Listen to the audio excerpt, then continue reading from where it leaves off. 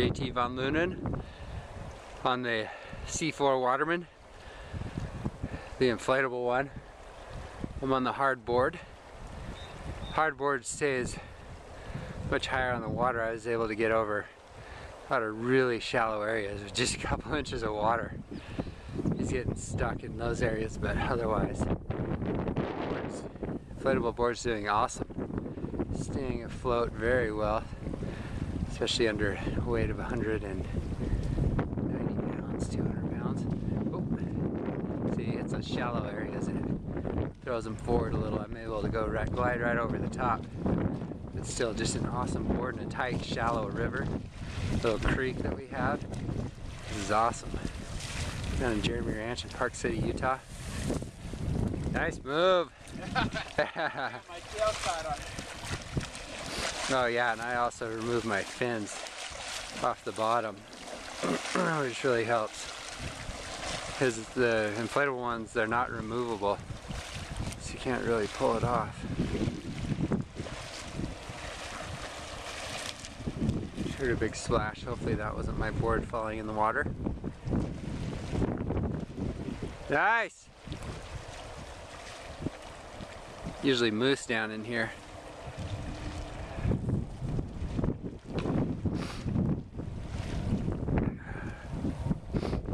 Again, it's about 34 degrees. GT doing some good moves. I don't know if I can zoom in on this or not.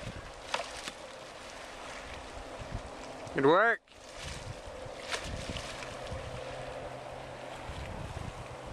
Yep.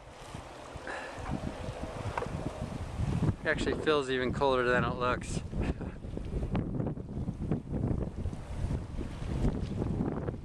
Oh, there we go. Got the zoom action. Awesome.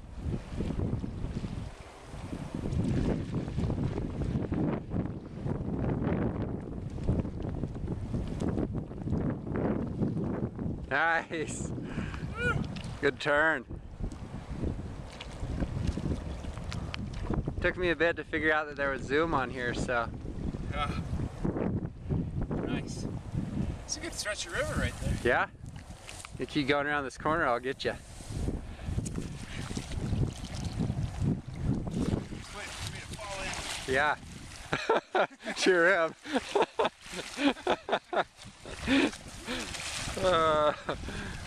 Yeah, he knows me too good.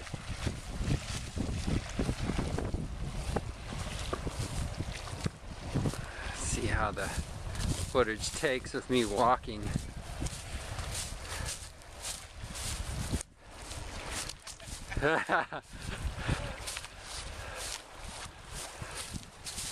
There's a C4 Waterman hardboard.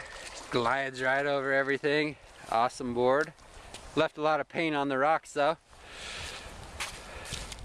Good work, JT. How does the inflatable C4 Waterman feel? Excellent. In this shallow, narrow creek too. Yeah, it's just those every so often the little fins hit, but you know, what are you gonna do? Still did awesome. Yeah. In the shallow water. Straightforward. Yeah. Awesome. Good work. All right, I'll get you. Woo! You were right up there. Cut.